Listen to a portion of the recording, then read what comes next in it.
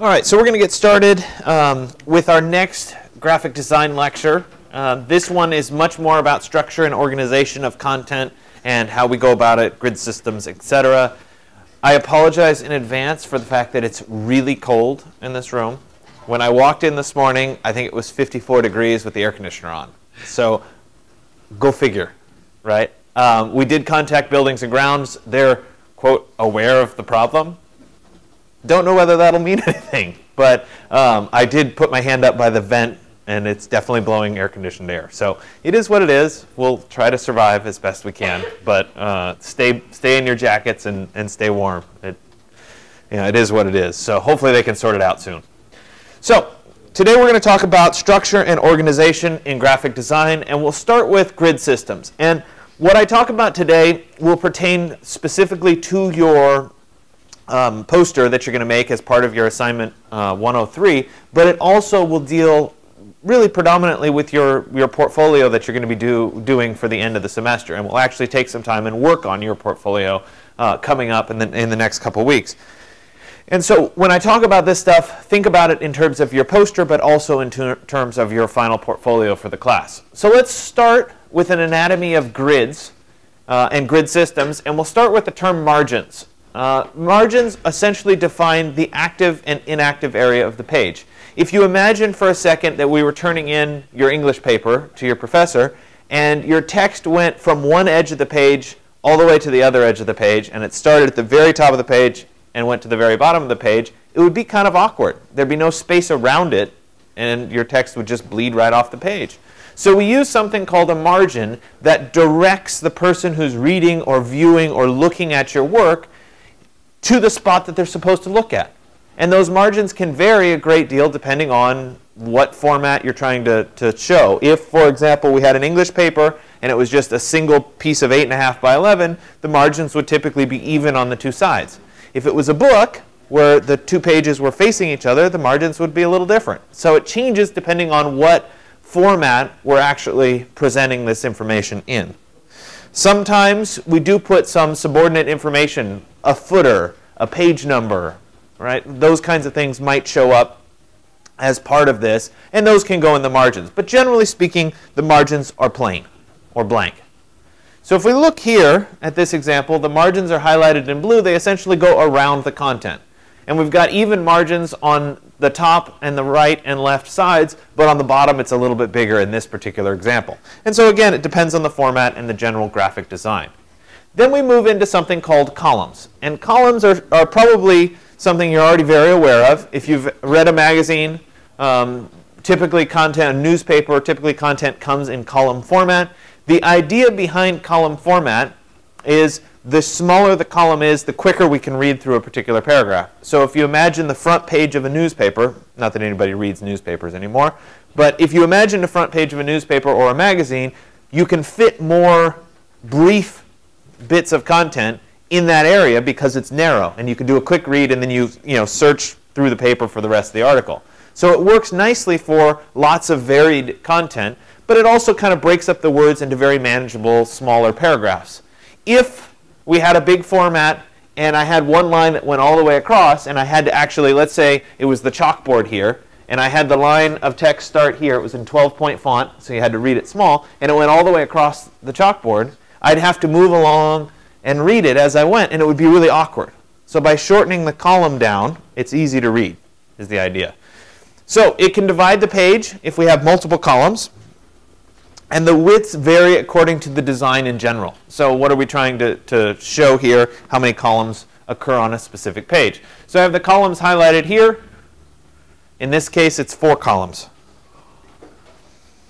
Then we move into column intervals. Sometimes these are called gutter widths. It's essentially the space between the columns. If one column ran into the next column and there was no space between, well, it wouldn't feel like there was much of a column, but it would also be really confusing. If you imagine a paragraph of text in one column with no space between it running into a paragraph of text in the other column, you wouldn't know where to stop your sentence. So the space or the gutter intervals or the column intervals are absolutely critical to give us that spacing between them and to make it very easy to read and to prevent the visual elements from colliding. There's such a glare on the screen. I'm going to have to change the blue highlight color because you can't really see it very well. Then we get into flow lines. This is in support of a column and a column interval in that it goes horizontally across the page and divides the content horizontally. So we get an upper content and a lower content. This can be a really, really good tool in a portfolio design in terms of how you divide up the page and where you include certain images. So it's a great horizontal alignment point. We see it highlighted there in red and or blue. And that flow line is consistent across pages. I'll show you a bunch of examples down the road. But the flow line also doesn't have to happen only at the top. So the last example that I showed you was at the top. In this case, it's two-thirds of the way down toward the bottom. So the flow line can exist at multiple places along the page. It's just something that divides and organizes horizontally. Grid modules are spatial areas that support the content of the design. Essentially, if we take the columns and we divide it by flow lines, we can end up with these grid modules, little squares that we can plug content into. And the number that you use can vary from one to the next.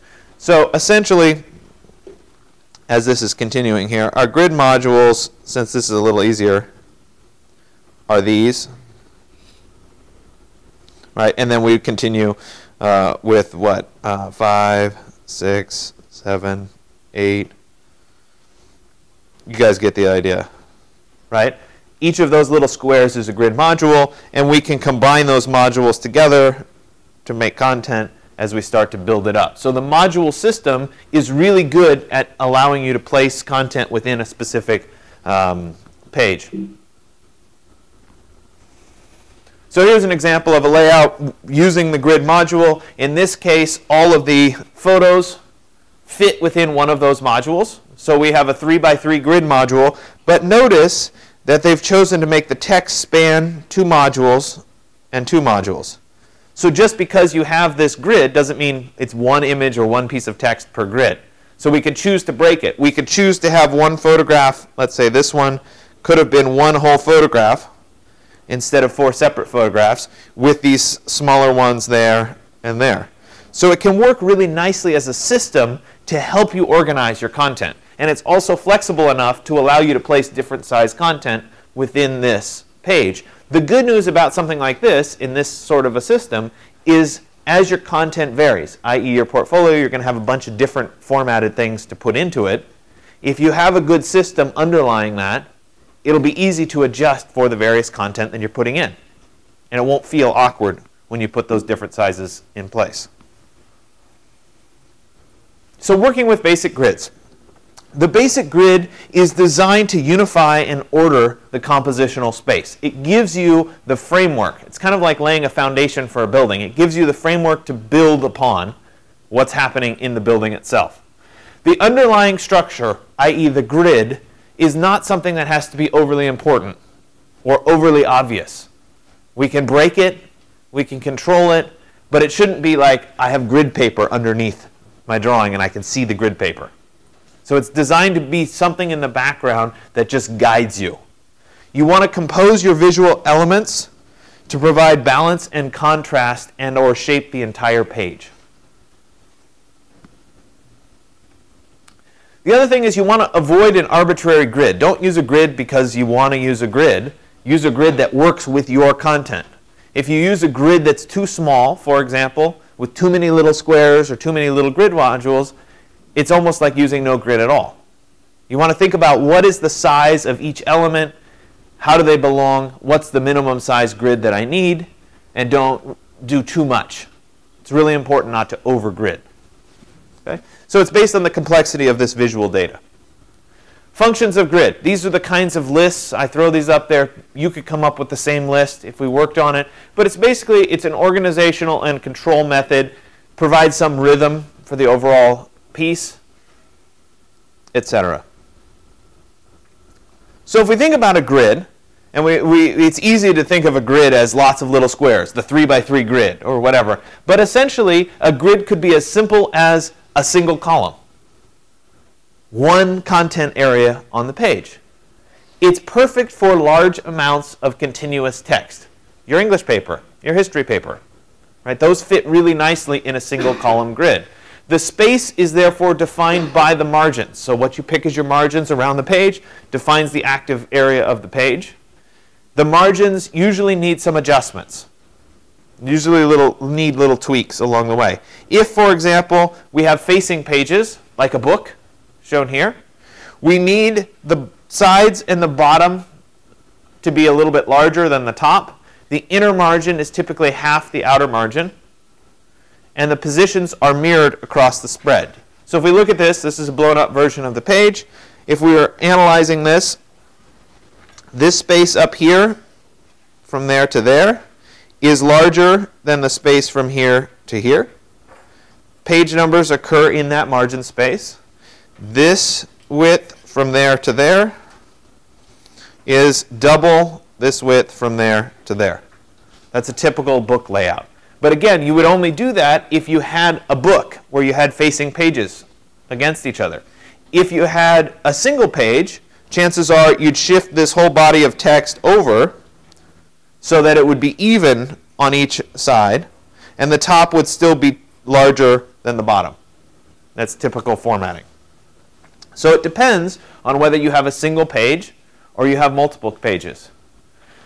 So in terms of laying out text, if we jump for a second down here at the bottom, that's the end result of this layout system, where we have more space on the top of the page than we do at the bottom of the page, but our content is nicely laid out within the overall framework of the pages. I'm going to show you how to create this today as part of your graphic design, InDesign work, just so you get an experience. We'll work with layers. We'll do non-printing layers. I mean, there's a bunch of stuff that goes into this. But essentially, we're going to create this by using our double spread and then doing some special diagonal lines like that. And then through those diagonal lines, we can create where these content boxes occur. And then ultimately, we can break them down. This is a golden section to divide it into two different columns. And then we'll work to create a flow line that goes horizontally. And I'll walk you through how this whole process works. Okay? It's a good kind of easy way to establish a good grid system that looks nice. And if you look down here at the bottom, right, you can see that we have the full paragraphs on the right side. But on the left side, we have the full paragraphs, and then it's broken into image with little caption. And the proportions just feel pretty good in that generic layout. This number is totally important to remember. If you're trying to divide something by a golden section, 0.618 will get you what that ratio is, which can work really nicely. We'll come back to this when I'm working in actual InDesign, and you can see this and working. But 0.618 is a good number to remember. Multiple column grids. So we did the single column grid, the one English paper with the one body of text. When we start to break it into multiple column grids, it gives you essentially nearly endless possibilities. As soon as you start to have lots of grid modules, you can do almost anything with. It's suitable for complex designs, and it can really create movement or rhythm or drama, contrast, those things, because we have a lot of flexibility. Let's look at this poster a little bit larger here. How many columns are in this poster? 4. It's easy to think 3 because oops, hold on. We could see this column, and this column easy. But this, come on, draw, is that 4th column. So we have a 4-column grid. We have a column interval that's happening as we go through it. Right there is our column interval. Those are our spaces between the columns. Okay. There is some extra space over here on the side. I wouldn't consider that a column. I just think it's margin space. It's extra space that helps direct it. Similar, we've got a little extra space there in terms of how it's laid out. But this is fundamentally a 4-column layout. Notice that we also have a very strong flow line that happens right across there. And that flow line corresponds to the difference between this DAAP and the lecture series text. So it gives us a focal point. When we first look at this poster, we know we're supposed to look right there to start. And then we can digest from here in terms of what's happening, and there's an established hierarchy, which we'll talk about as we go forward. So I'll take time on each of these when I blow them up and kind of talk through the various options. Obviously, in this lecture, I focused on posters because that's what you're going to be creating first. So it's a good place to go. We'll do a lecture on portfolios in a little bit, and you'll see a lot on on kind of how portfolio layout works and that sort of thing. So I'm not ignoring portfolios, but since you're doing a poster first, we'll concentrate on that. Modular grids are extensions of multiple column grids with the addition of horizontal flow lines. So we add those flow lines in. It's pretty hard to find a multiple column grid like the last one, without a flow line in it anyway. Okay, so we end up kind of lumping these together into modular grids. And the idea here is that the page is set up of multiple little grid modules. Okay? Determining the modules. You don't want the modules to be too small for a paragraph. So if you had a module that was really small and you had one word in each module going down the page, it would be awkward. So you want the module to be large enough to support the text of a paragraph. Of course, you can span multiple paragraphs or multiple modules with a paragraph if you need it to. But you also want to think about the smallest size that you want of an image. When I did my first portfolio for grad school, we'll talk about this in the portfolio lecture, but I ended up doing 7 complete portfolios before I decided on this was the one that I was going to use. And it takes that trial and error to figure it out. The first one I did had a bunch of little squares in it. And on the cover it looked really cool because I had these little modules and the little vignettes of what all my designs were, and it kind of looked good. But when I got into the content of the page, the grid module, the little tiny grids, were just too small to show anything. I couldn't show any good detail. I needed bigger pieces. And so you want to think about what is the smallest size of a photograph that you really want to show. They need to be big enough to see. You, of course, for a photo or for text, you could break the grid module. You could span 2 or span 3. But if you're starting to span it too much, I'm always spanning 2 or 3 grid modules, chances are your grid modules are too small. So you want them big enough. Bunch of layouts. And this is, again, based on the same kind of setup here, where we have the large square, we have the portrait, the landscape, and the mixed. These are just sample how we would break down. Let's see, in the square column, for example, we're using 1 large image, 2 smaller images, lots of smaller images, and kind of how those work together as a theme. This is good for reference as you think through.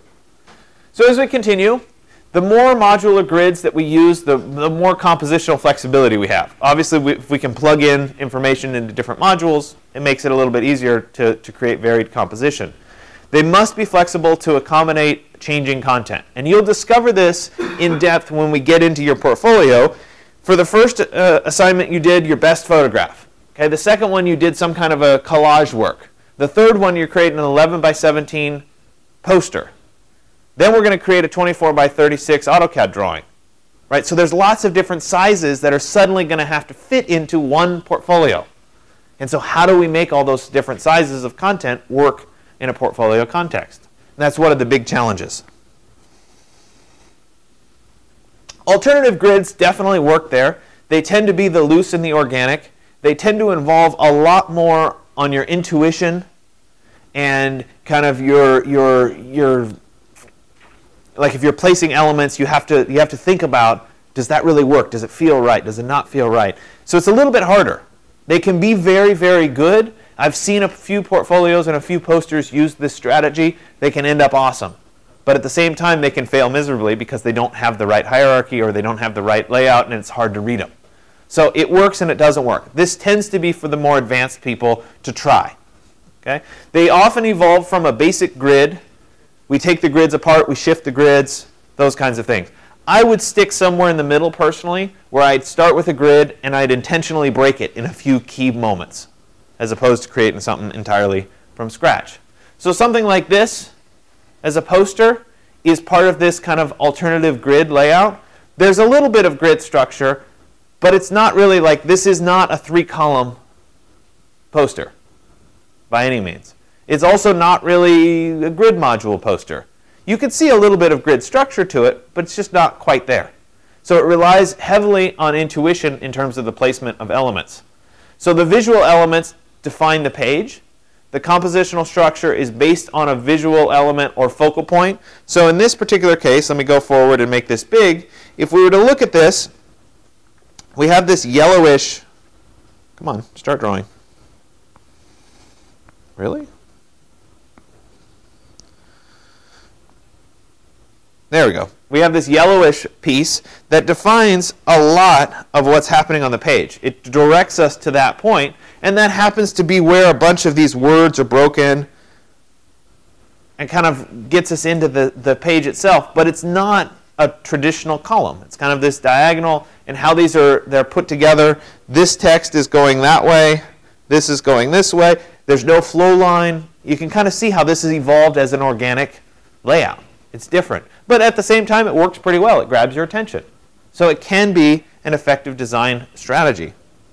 Here's another example here of a page portfolio layout. This definitely doesn't fit within a grid context. But if we look at page to page, there are certain elements that are consistent. So if we look here at the strong diagonal that's happening on this page, the same strong diagonal is happening on that page. This is that, page to page. So we see a consistency in the pages, and the grid exists, but it's not a traditional grid. Does that kind of make sense? So there's still an established framework. It's not completely arbitrary. I just threw my stuff on the page. There's still some concise, carefully considered thought for how these pieces come together and how they make the overall composition.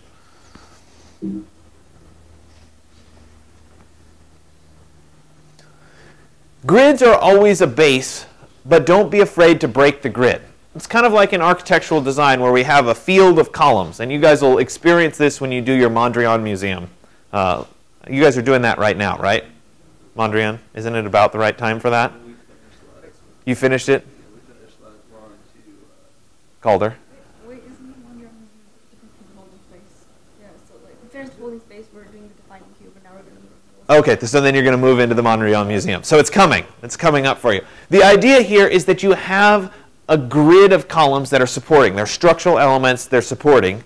And one of the amazing things that we as architects can do is we can create a focal point. We can create a good space by simply moving one thing out of place. Remember when I was talking about the compositional techniques and I had the symmetry, where we had the symmetrical Brooklyn Bridge and all the people were on the right instead of on the left? Those moments where we break something can be a really powerful moment in design. So when we're talking about a grid module system, when we choose to break something, when we choose to move something slightly off center, we choose to span multiple grid modules, those are the moments that become exciting. Those are the moments that naturally grab your attention. So breaking it is a really good move, but you have to do it selectively and very carefully.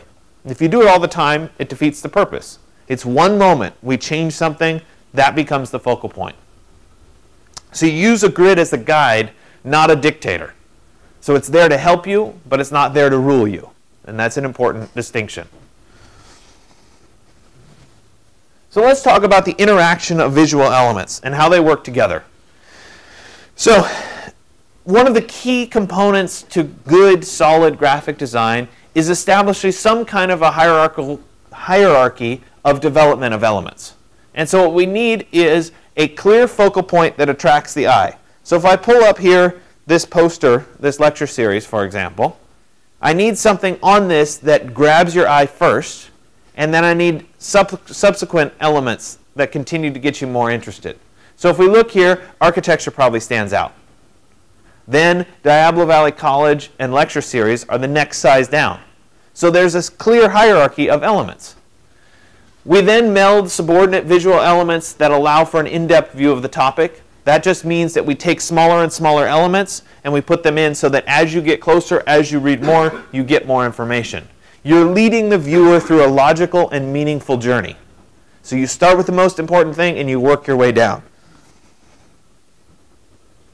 If a hierarchy is not established, you tend to, when you see something, you get distracted and you don't spend time looking at it. So if there's too much going on, your eye just says, oh, forget it, and it moves on to something else that's more interesting. So we want this clear chain of events to work with. So let's look at this poster, for example. So if you kind of look at this really quickly, what's the thing that jumps out at you? Probably National Portfolio Day. Okay, so that's the primary element. It's the largest text. And it's easy to think of hierarchy in terms of text because it's easy to see that. Sometimes it's actual visual elements. But if we look at this, National Portfolio Day right there is number one. That grabs your attention. Followed by probably the date and or who's hosting it. Those are the next two sub-elements. Then we get into a little bit more detail. There's a little description here that provides a little bit more detail. Then we get down here into a little bit of additional supplemental detail, and then we get into little bitty stuff at the bottom. So we've established this hierarchy so we know when we look at this poster what's item 1 right here versus item 2, 3, 4, and 5. So it's a clear progression of how we work our way through this particular poster. I like this rule, and I think this is something that if you can remember it, will work really well for a graphic design piece like a poster, but it'll work equally well for a final presentation for architecture. You're hanging your poster on the wall, you're doing your drawings for your Mondrian or your Calder Museum. If you think of this when you're doing that, you'll get far better results. 12, 6, 3, 1. So you want to think at multiple scales when you're creating this piece so that you have different things that are seen at different distances away. So if you think about 12 feet, right, it would be about from, let's call it here to the wall. Okay? I have something hanging on the wall. I want to look at it. What do I see from that distance? Well, in this case, I have an equal opportunity poster on the wall. It's not very exciting. Nobody spent any time graphically worrying about that. And I don't really see anything other than the big black square. But as I move forward, half the distance, I get to 6 feet, I can start to see a little bit more. I see the headline. As I get to 3 feet, I see a little bit more. I see the bold text. And as I get to 1 foot, I see that much more detail. So if you think about a poster in that context, you will always have more information that you're showing as you get closer and closer. And if you're inviting somebody to view something, if you want them to get interested in it, providing new information at each level as they get closer causes them to keep getting closer and want to view your particular design. So you want to think through this. What do you see at multiple scales? So let's look at this one. Primary element jumps out at you, probably National Portfolio Day in black and white. Then we get the sub-elements, the yellow with the black text. Then we get into smaller and smaller elements. If we imagined this poster using the same rule, I would have to stand a little bit further back because obviously I blew the poster up way larger than it was intended to be. But let's say that I stand right back here and I'm walking forward. As I look at this, I see National Portfolio Day. It really stands out. But then I need to move half the distance. So in this case, it's obviously further than 12 feet, but the poster's giant, right? So I move half the distance, and as I get closer, I start to see a little bit more detail. Maybe I can read at half the distance. Maybe I can start to read what's happening there instead of just this information at the top. So let me move a little bit closer. Half the distance closer. Maybe I can start to read this information, the headlines here and here. And as I get all the way up to really close, obviously if it wasn't a projection, I could start to see all of the detail in these areas. So I've established this hierarchy such that as I move forward and closer, I get more and more interesting information to see. So getting started.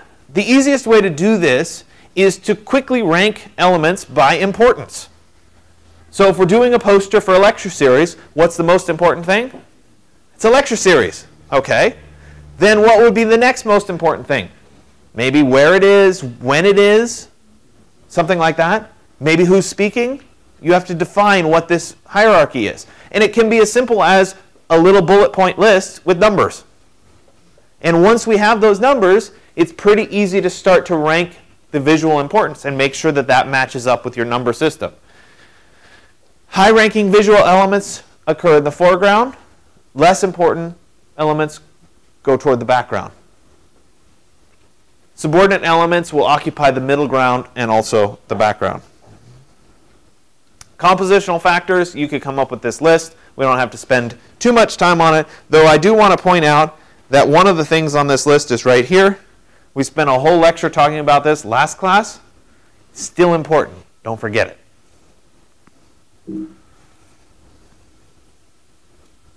Space is also something that's absolutely critical. And that is that space provides visual contrast. We have an active element. We need space around it for that element to come alive. If it's crammed up next to everything else, we won't have that.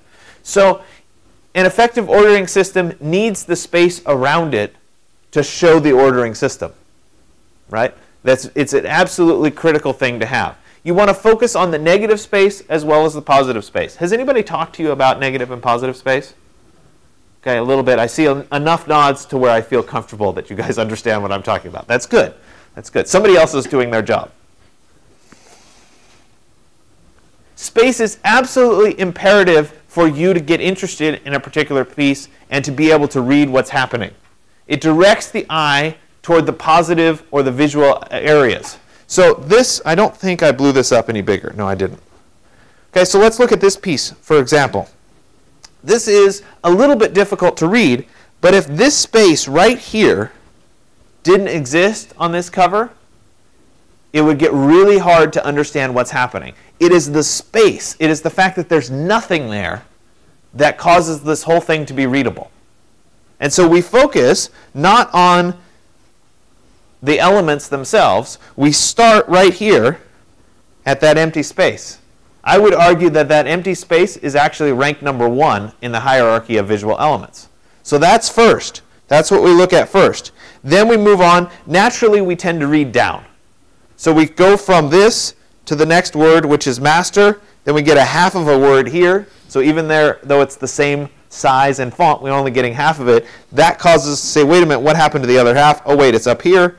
Oh, and look at all those little statue pieces, or those little photographs. So there's an order through these visual elements that we actually are viewing this particular page. And it's starting not with the active content, but with the space around the active content.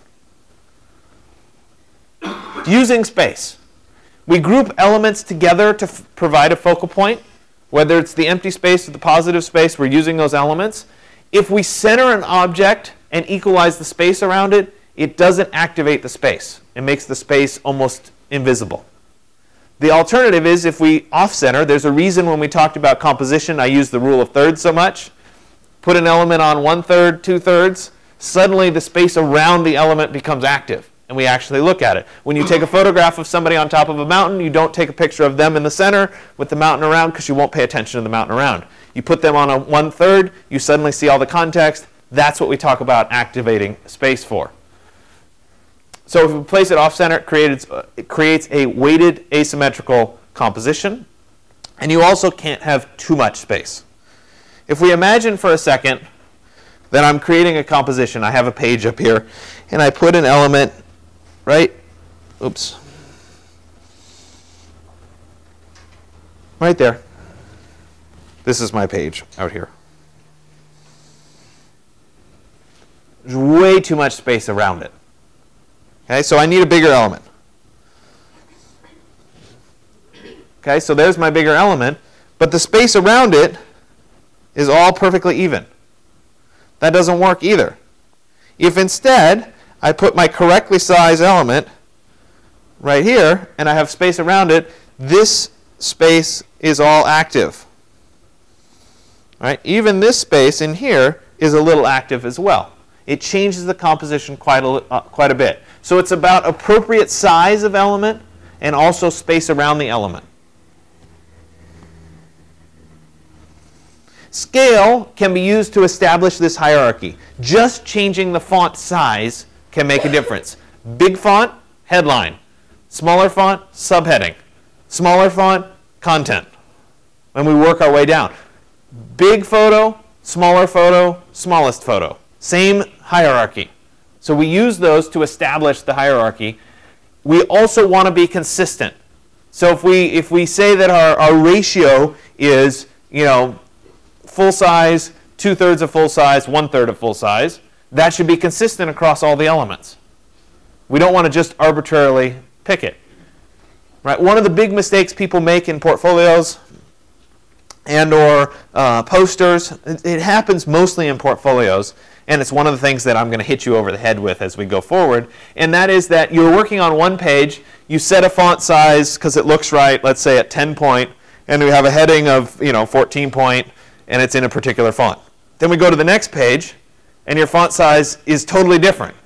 The heading is 16 point, and the font size itself is 12 point.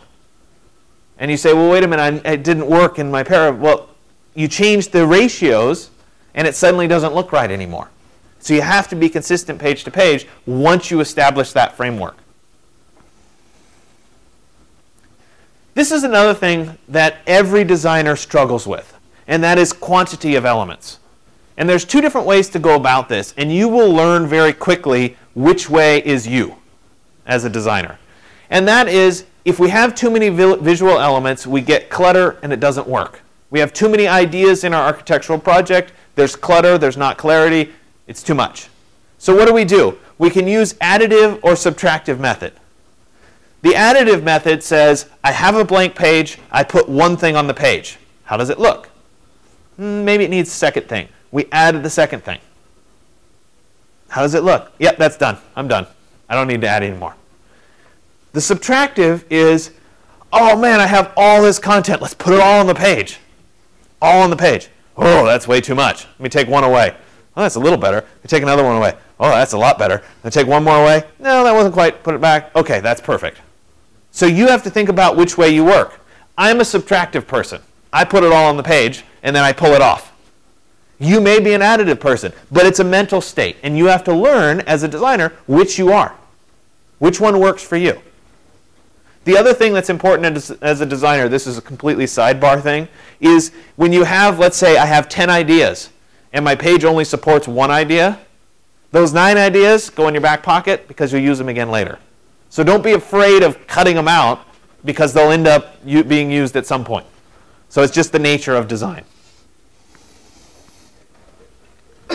Orientation and position of elements. This is a great way to lead to a focal point or a strong contrast that enhances the hierarchy. So for example, all of our elements are horizontal, and suddenly we introduce a vertical element. It's kind of like we have all the columns and we introduce a flow line. When that happens, we create a starting point to view. You can obviously do this with diagonals as well. Do I have this as a larger one? Yeah. So I love this. This is great. This is the I am a dreamer. So we have all of the text that's working horizontally. And then suddenly, in the photograph background, we have our arm. And that divides the page vertically. So we have a strong vertical element that splits all of the horizontal. And it happens to be where the I am a true dreamer is divided, right there at that point. And that then becomes the primary point that we start this whole composition from. And it works because of the strong vertical against the horizontal. And so we want to think about those kinds of elements when we're creating a poster or some kind of a strong visual element that grabs your attention. We can do something similar using depth and perspective. So for example, in this grassy field, we have one poster that's in front. We have other posters that are behind. We can use the concept of perspective to do this. This was very popular and or trendy until about 2012, where we were setting things up. It kind of followed suit, and you guys may or may not have noticed this, and I'll talk about this later on in lecture in more detail, but there came a moment where a lot of user interface design switched to flat. Colors, basic shapes, and that sort of thing. We went away from shiny and 3D into this flat realm. And because of the trend, this has gone kind of by the wayside. But it doesn't mean it's not a valid strategy. So using this as a setup can work very, very nicely. Typography. Remember, I spent a whole lecture talking about this. It's probably important. Don't forget to pay careful attention to the typography. This is as important as any visual photograph element on the page. How you deal with text is critical. And you'll see when you're doing your lecture series poster that there's an awful lot of text that has to go on a particular page. And so how you carefully craft that text becomes really important. Think macro and micro scales. Remember, macro is how the text fits into the overall page. Micro is the little details, the spacing between two letters, those kinds of things. Color is also something that we use a lot in design. And I think one of the things about color is that people have a tendency to use too much, too many colors. We think of color and we think of full color, beautiful renderings. Sometimes the most powerful way of using color is to use it very selectively and to pick a particular highlighting color and have that as a theme throughout your whole drawings. If we imagine for a second a series of architectural posters that go on the back wall, you're doing your 220 final review, you have different options. We do all this color, beautiful renderings and whatever, and our boards are all color. We have to make sure that we establish a good hierarchy against that color so we can see what's important and what's not important. The alternative to that would be to do everything in black and white and to have one highlight color, say red, and have red elements occur throughout your drawings, and those become the focal points.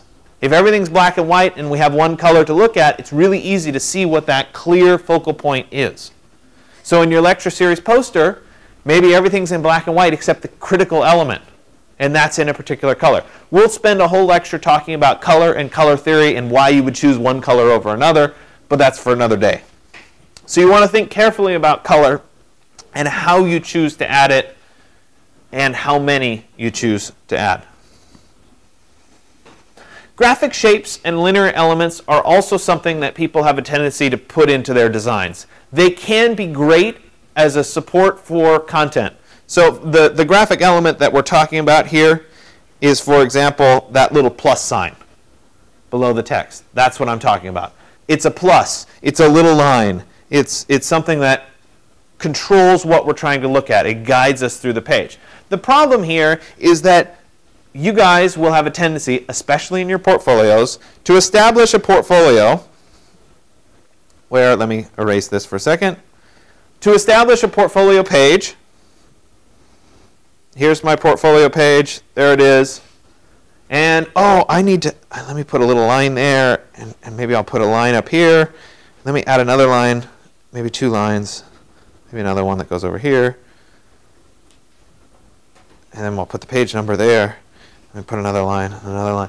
And before you know it, you have so many lines on the page that it completely distracts from the overall composition. So it can be very useful to have a graphic element, but in the context of a portfolio page, for example, maybe you limit it to just one simple line at the bottom. You know, maybe it's one horizontal line along the side. Maybe it's a slight color bar that comes down from one side. It's trying to be clear. This is like that additive and subtractive. Too much is too much. So make sure you don't do too much. And that's critical. So it can be very, very useful to have those subordinate elements. You as the designer absolutely must create some kind of a hierarchy. You need that organization to communicate your ideas. And it works the same in architectural design as it does in graphic design. You need to order and control the design. You're in charge.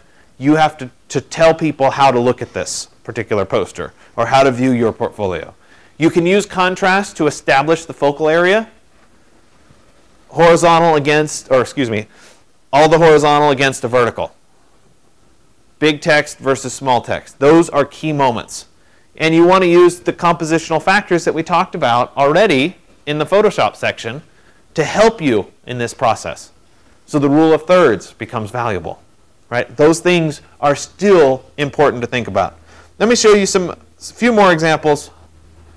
And I'll do this just as a booklet, as a portfolio. This is not the portfolio lecture yet. We'll talk about portfolios in depth, and I'll show lots of portfolios. But as we talk about these, this is a particularly nice book because it uses a lot of the elements that I've just talked about. So in here, we have columns. We have a photograph that spans the column. We have a strong focal, flow line that goes across. And that will be consistent as we move from pages. So you see right here, there's our flow line right there. And here's our columns. As we go to the next page, the flow line still exists right there in that yellow box. Then we break it by putting the image all the way at the top and letting it bleed off the page. The columns, 3 of the columns, got combined together to provide this text. Then we move to the next page. Oops. Right? The flow line jumped down just a little bit. Oops. but it's still strong across the page. The 4 columns still show up in those little bits of text. So you see how this, as a booklet, is using the vocabulary of the grid to really change every page. Every page is different. It looks different, but it feels like one body of work because of the underlying structure.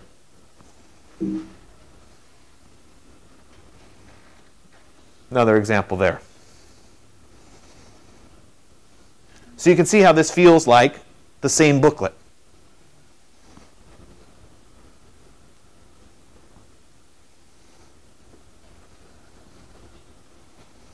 Okay, so we're going to move over to InDesign and talk through it.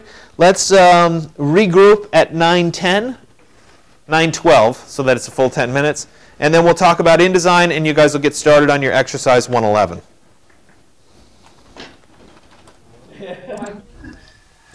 Okay, so we're going to get started again, and I'm going to walk through some of the layout stuff in InDesign, talk through some of the more complicated things. What you're working on for exercise 111 is a small version, i.e.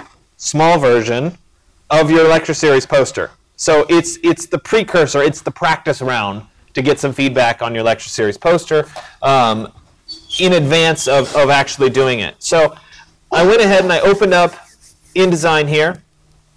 I'm going to create a new document. And when I create the new document, I could work in a letter, but since it's a postcard, we'll probably go a little smaller. So I'm going to do 5 by 7. So let me do a width of 5 and a height of 7. Oops, sorry. I have to type 5 IN and 7 IN. And I'm going to choose facing pages because I want to illustrate that layout strategy, the grid system layout that I was doing a little bit earlier. So I'm going to go ahead and leave it at facing pages for right now. I'm going to take my margins and put them at 0 because I don't want to think that I have some kind of arbitrary margins to work with.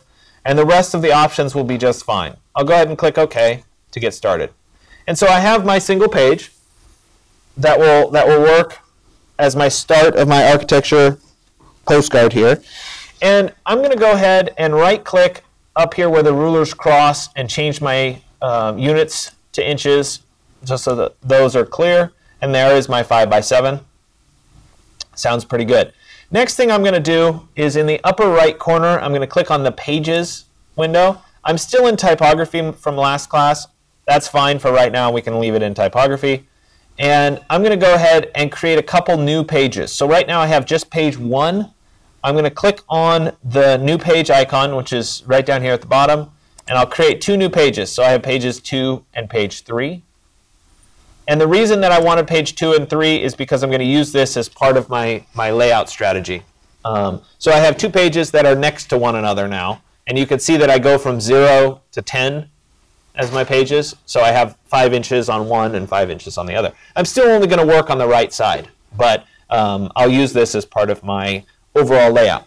So just as with Photoshop, InDesign has layers. And if I click on the layers window right here, which is right below pages, I have something called layer 1. And the only difference between Photoshop layers and InDesign layers is we can have multiple objects on a single layer. So thus far, when you've been working in InDesign, like for example, when you did your word art last class, you created everything on the same layer in all likelihood. You didn't create any new layers. And by working all on the same layer, you can just arrange your objects within that layer. We can, however, create multiple layers to help organize our work.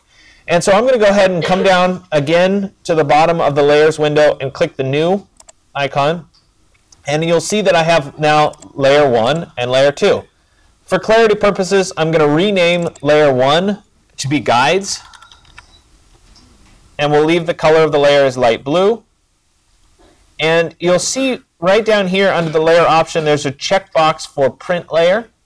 If I uncheck print layer, the stuff that I draw on this page won't show up when I go to print. So this is guides. I don't want anything to show up. I'm going to make it a non-printing layer. So I'll go ahead and say OK. So it's called guides. You can tell that it's a non-printing layer because it's italicized up here in the layers window. OK, so with the guides layer active, so I'm going to click on the blue guides layer. I'm going to use the line tool right here. And I'm going to draw a line from this corner of my screen to that corner of my page, so all the way across. And I'll do the same thing going from this corner down to that corner right there. And you'll notice that naturally InDesign kind of snaps to the corners, which allows us to be fairly accurate. So now that I have that X, I'm also going to draw one additional line, and that is from this point there to that point right there. And I'll also draw one line from here down to that point as well. And I should pull up just so you guys can see this. This, by the way, is, if we went to today's lecture, you can click the PDF and you can see exactly what I'm doing for guides here. Let's see here. Here's our printable.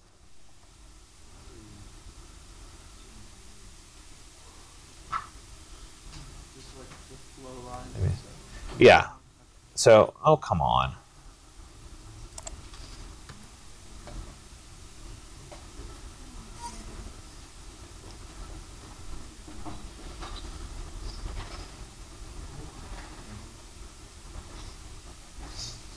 It's like a 3 megabyte file.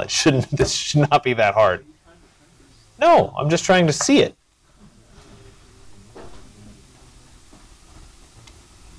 Really? Come on. Let's see if this one works. Well, anyway, sorry. You're supposed to be able to click on this and see it. That would be nice. Let me see if I can save the link as a.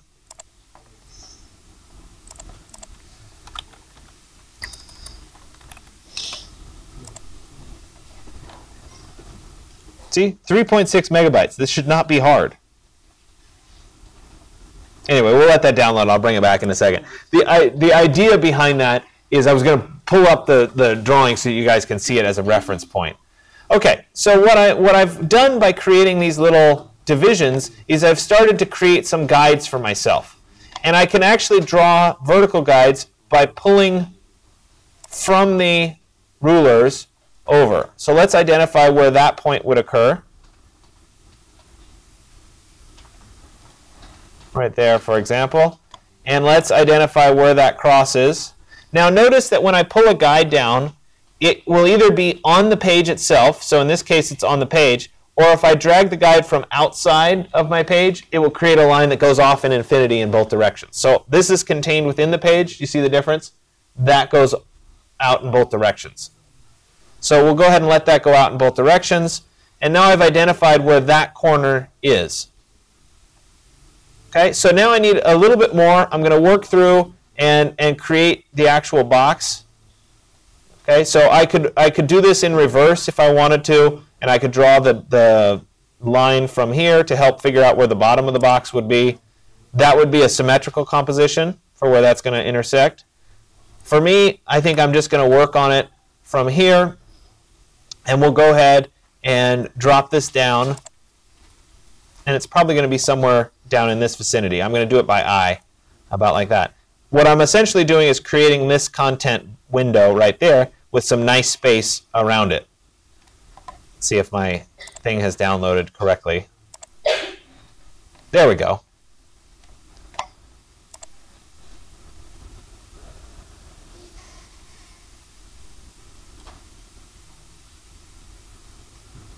All right, so right there. Okay. Let me start up a little bit higher. You can see there's my little divisions there. Let me start a little bit higher with this. I'm going to edit this line and pull this up a little bit higher. We'll come back to that point as a second. And we'll start with my content going from here across to there. And let me move this one down a little bit. I was actually very close. There. And essentially what I've created, let me just make this so you can see it, is an area of my screen that will contain content with nice margins around it. Notice this is half that width, and the top and the bottom are consistent.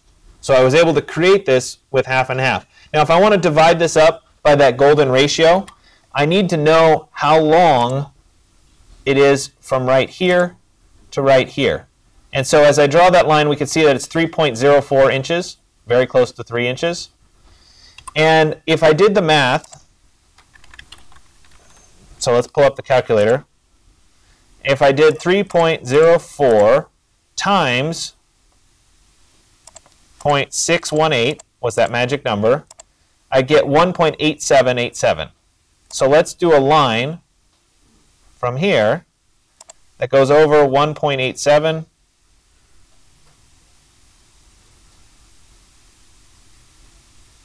Oh, come on.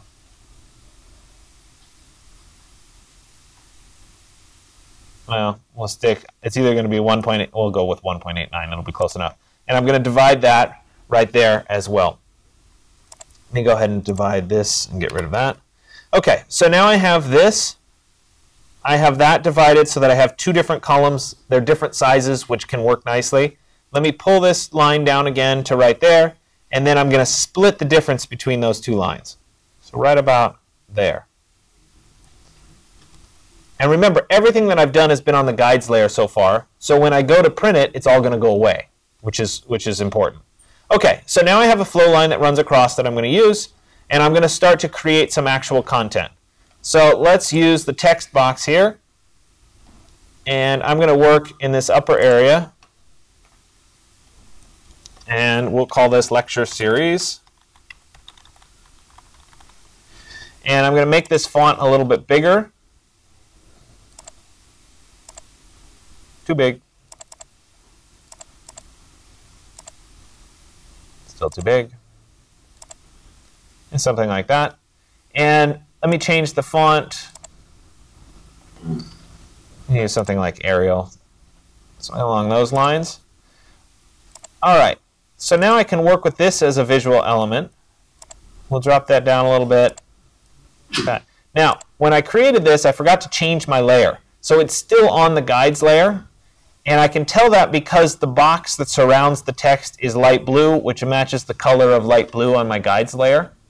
If I want to move it onto my layer 2, I'm going to drag this little box in the layers window up to layer 2. And you see that the box around the text becomes red.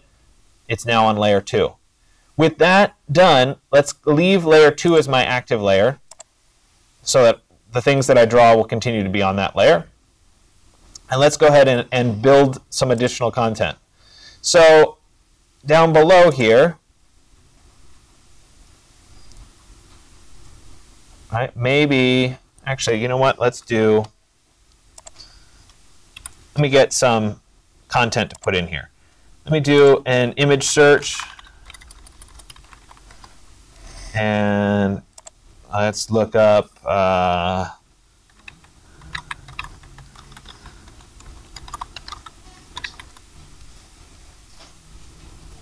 okay, so this is Takaharo and Yui Tezuka. They're two architects from Japan that do really, really cool work. They're one of my favorite architects out there. I want to use them as the example of somebody who's coming to speak. I need a photograph of one of their projects, so let's go ahead and use that one. Let me view the image, and I'll save this image as, and let's remember to put it in our flash drive. I'll put it under today's folder.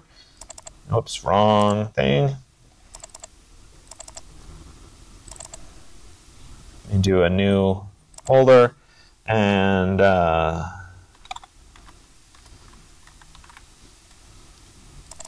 I'll show you some examples of their architecture a little bit later on. Let me go ahead and save that. Perfect.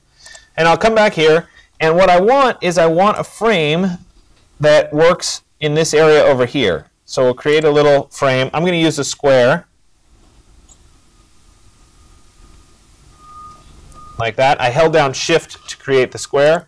Then I'm going to place the image into this. So I'll go to File and then Place.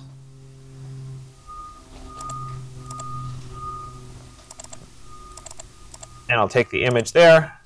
Remember, right-click, go to Fitting, Fill Frame Proportionally. There we go. We see their little piece. And then I'll create another text box. We go here. And I'm going to use the right justify so that the text starts here. And we'll go and I want my fonts to be consistent. So we'll go back to Arial. Takaharo and Yui Tezuka. And then I'll create another text box below. Something like that. Again, right justified. We'll go to Arial. And instead of 12 point, we'll go to like 9 point. And I need, because I'm not going to spend time and actually write anything, I need Latin filler text. This just gives you some filler text that I can use. There we go. I just needed some filler text that looks like English that isn't. So let me come back here, and we'll paste some of that in. It still feels a little bit large, so let's select it. Let's go down to maybe 8 point. Something along those lines. Once I start to establish this and I get this worked out, if I were to go to the View menu and I go to Screen Mode and I go to Preview, you'll see that the underlying structure goes away and you can start to see how I've built this up. So maybe I want that lecture series to break. Maybe this needs to be a little smaller. I mean, I have to work through what the pieces are. So let's try this at 6 point. That's pretty good. Let's make this a little bit taller, something like that. And you can see that I'm starting to work that together. Maybe this needs to be down a little bit more. Maybe it needs a little graphic element. Like that. And that stroke width maybe needs to be a little bit narrower. Let's go 0.25, so it's a thinner line. And you can start to see I'm building out the content. Okay. Now, the flow line here, remember I can go back to View, Screen Mode, Normal, and I can get back to my content here. Maybe this needs to go down a little bit more. Maybe this needs to be a little bit bigger. Let's go 48. Let's pull this off the page, make that a little bit taller. Too big.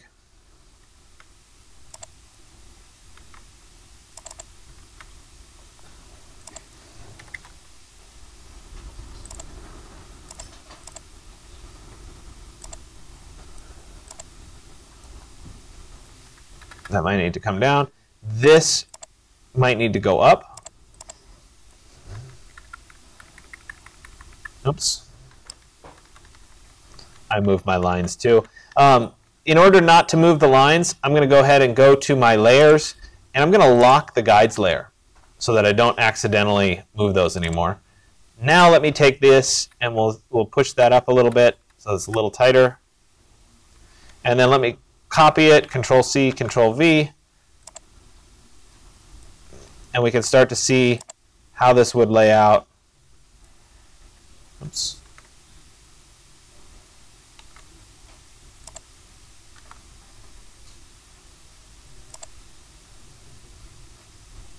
With multiple different lectures happening. Now, I could replace, for example, these with different images, different lecture. You know, let's put this one in and go to fitting, fill frame proportionally, and we could change this one.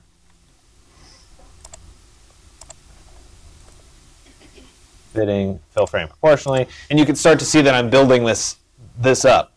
If I were to go to View again, Screen Mode, and then go to Preview, again, all my lines go away, and we can start to see what I've been creating. Does that make sense so far?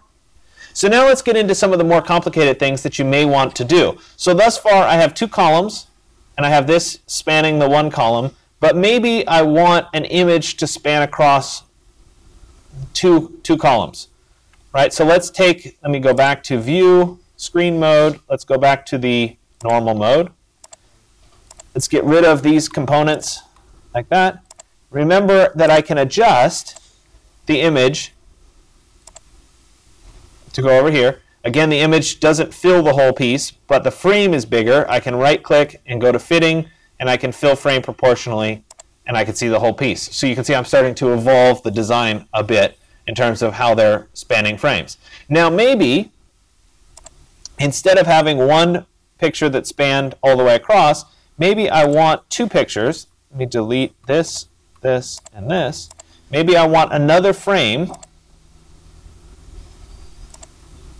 that goes here. Make those a little bit closer. Something like that. Notice that that lines up, the margin lines up. And I want this image to span across this frame and this frame. What I can do, and actually let me replace this with a generic frame so you can see this as it happens.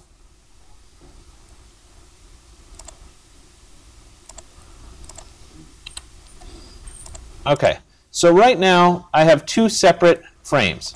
I have this frame and I have this frame. I want the image to span across both of these. So there's a break between them, but I want it to span across both of these. I can go ahead and I can take this, I can hold down Shift, and I can take this frame. They're both selected. And I can go up to the Edit menu, or excuse me, the Object menu. I can go to Paths, and I can say Make Compound Path. So it's once again, it's Object, Paths, Make Compound Path. And you see that the X now goes across both images. When I go to File and then Place, and I drop an image in, the image spans across both frames. Let me go to Fitting, Fill Frame Proportionally. And if I were to go to View, Screen Mode, Preview, you can see that I have two frames and the image goes across both frames. So I could do this with multiple images. So let's take this, come over here. For consistency's sake, let me copy this exactly.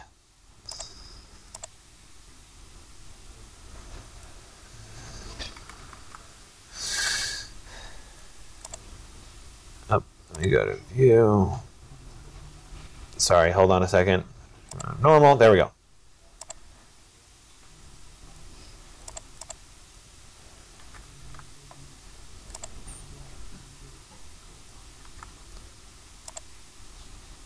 All right, so I have lots of frames here. Remember, I can take all of these and I can go to Layout, or excuse me, Object, Paths, Make Compound Path. It becomes one. Then I could go to File and then Place, and I could drop all of the image across these. So let me go to Fitting, Fill Frame Proportionally, and then we'll see it, View, Screen Mode, Preview, and you can see that my image goes across all of those. So I have the ability to do that should I want to do it. The other thing that happens is sometimes people want different shapes. So you see by default we've been using the rectangle frame. I could create an ellipse frame or a polygon frame should I want to. So for example, let me go back to screen mode. I'm going to go to normal, and I'm going to create a couple new pages because these pages are starting to get crowded. So let's come down to a fresh set of pages as I work. And this time I'm going to create an ellipse. So let's use an ellipse frame tool. The ellipse, if I hold down Shift, becomes a circle, for example. And then I can place an object into that circle. So I can go to File and then Place, Fitting, Fill Frame Proportionally, and you can see that I can drop the image into a circle if I wanted to. I can also create any custom shape that I want using the pen tool. We'll talk about the pen tool in depth in the world of Illustrator, and then you'll be able to do more with it. But essentially the pen tool, I could create a custom shape. Let's say it's that. And I'm just clicking to make my shape. When I'm done, it doesn't have the frame X in it, but that's okay. It's still a shape. I can go to File and then Place, and I can drop the image into that frame. Let me right-click, Fitting, Fill Frame Proportionally, and I can make essentially any frame that I want. So as I start to deconstruct my grid, for example, I may end up creating some arbitrary shapes and then working with those arbitrary shapes as well. So there's a lot of flexibility in terms of what we can do with our frames. I can, of course, create multiple frames. Let me go a couple more here.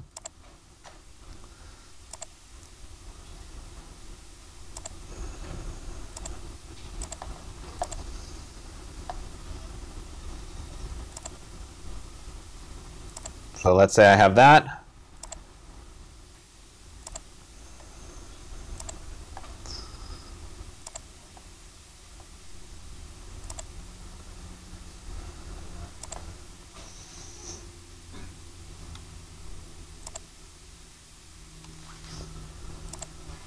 Oops. There we go.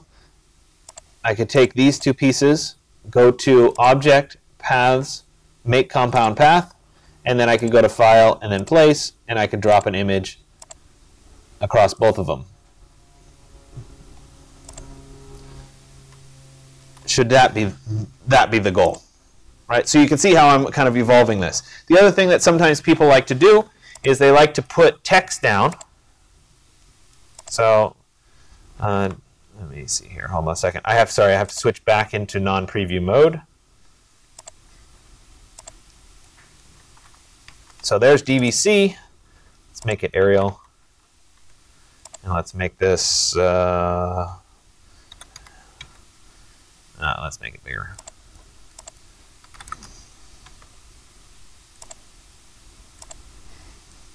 Okay, so I have DVC there.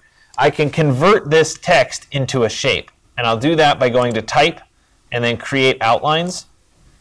It makes a shape out of it that I can then go to File, Place, and I can drop an image into. So I'm going to go to Fill Frame Proportionally, and there you go. You can see that the image can span it. So essentially, anything that I can come up with, any shape that I can come up with, I can choose to place an image inside. And so you've got a lot of flexibility in terms of actually creating content. The other thing that becomes important, and that is alignment of issues. So let's say, for example, I start with a rectangular frame, and I want that rectangular frame to be 2 by 2. So I'm going to hold down Shift, and I can move, and I get to 2 by 2. The other option would be to just single click, and you get a dialog box that lets you place a 2 by 2 object. So there it is. Let me create a couple more. Control-C, Control-V, copies it. And I get another one. And let's do one more below it. So I want to kind of create a grid of these pieces. If I know where the first element occurs, so let's say this one, I can use something called the Align tools, which if I go to Window, and then I go to Object and Layout, Align, it will pop up the little Align tool. And what this allows me to do is to select two objects. So I'm holding down Shift and selecting both of these objects. And I can then use the Align objects to align them to be the same at the top. Now, one of the things that becomes important is sometimes you want one object to stay in its place and the other object to move. If I were to do it right now, they would average. Right? One would move up and the other wouldn't. If I want to control which object stays put, let's say I want this object to stay put, I make an additional click and it highlights. And once it's highlighted, then when I say align, the other object will move. So I can pick which one stays in position. Furthermore, I can also control the spacing between objects. So I can say down here, under use spacing, why is it not letting me use spacing? Oh, I have to type in a value. Let's say I want 1/4 inch between them. I can use the spacing to distribute those objects so that there's 1/4 inch between them. Let's see if I can do 1/8.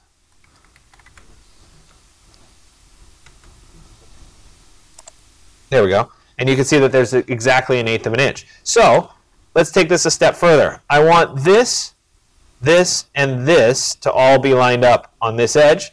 This is my key object. So I'll highlight it. Let's make them all at an eighth, or all even on the left, and let's distribute them so that there's an eighth between them. Let's go ahead and take these two with that as the key object. Whoops. And let's align them to the top. Distribute the spacing for an eighth. I need one more object. You will find in InDesign that there are also little green guides that will show up that will help you align your objects. Sometimes that's an easier strategy. But I wanted to point out the align tools. Now that I have these in position, I can go ahead and I could take, like, say, these two plus this one, and we can go to Object, Paths, Make Compound Path, and then I could place an object into those three, fitting, fill frame proportionally. You can see that. The alternative would be to create an actual full-size object that spans all of these. I'll go ahead and do that with my pen tool. We'll go from there to there to there.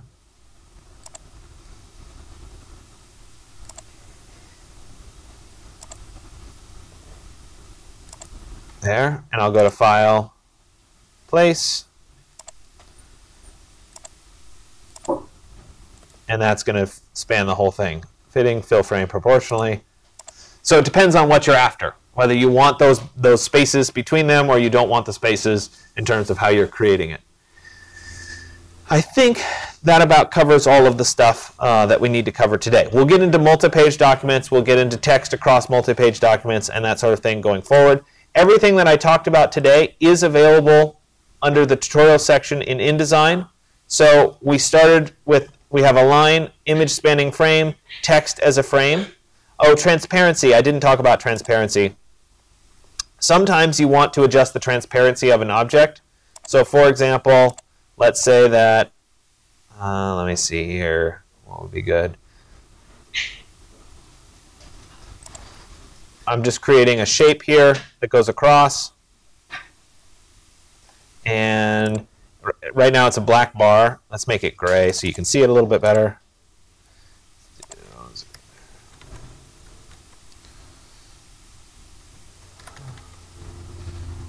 Okay, so I have that gray bar. Let's say I want that object to be transparent so I can see through it a little bit. If I switch from typography into the advanced section, we will get something called effects. Underneath effects, there's something called opacity, which I can then change to be, say 50%, and it now becomes transparent. I can do the same thing with any of the other shapes. So I could take this shape and I can make that 50% transparent, for example, and that becomes transparent. So you've got that flexibility for transparency. There is a way to do a gradient transparency, but it's kind of a specialized thing. If you really want a gradient transparency, I'll help you do it. So I wanted to at least introduce transparency should you want to do transparency. Notice also there's something called normal right here. Guess what? Blending modes. So it works the same as Photoshop. So we can use those blending modes in this as well. So you've already talked about blending modes. They might be relevant depending on what you're trying to do. So something like this, if we switch the blending mode to be, say, screen mode, it's going to lighten up what's underneath it. Might accent it a little bit more. Obviously, multiply is going to darken what's underneath it. So they just have different effects depending on what you're trying to do. And because we've talked about them before in Photoshop, I think it's important to point out that sometimes these are relevant. All right? Any questions? Today's really about experimentation. I want you to play around with things. If you get stuck on something, you want to try something else, talk to me and we'll try to get through that. All right?